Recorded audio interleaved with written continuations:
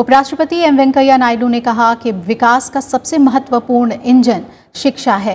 उन्होंने देश के विकास और इनोवेशन के लिए शिक्षण संस्थानों को 21वीं सदी की बदलती आवश्यकताओं के अनुकूल बनाने का आह्वान किया। उपराष्ट्रपति ने पहले doctor Rajaram Jaipuria memorial lecture में ये बात कही। शिक्षा, उद्यमशीलता और नैतिकता पर व्याख्यान में उपराष्ट्रपति ने शिक्षा और नवाचार के क्षेत्र में एक नए भारत के निर्माण में योगदान देने की अपील की।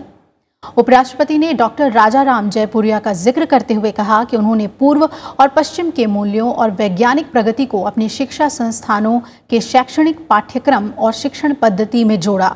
डॉक्टर राजाराम जयपुरिया प्रख्यात उद्योगपति होने के साथ एक विचारक शिक्षाविद भी थे।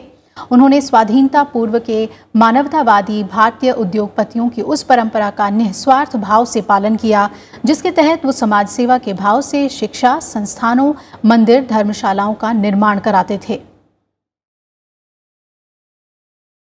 This time has come now for India to re-establish itself for a knowledge and innovation hub. For that to happen, we have to completely overhaul our education system to cater to the fast-changing requirements of the 21st century in different sectors. Apart from remolding the syllabi and pedagogy, stress should be on learning by doing.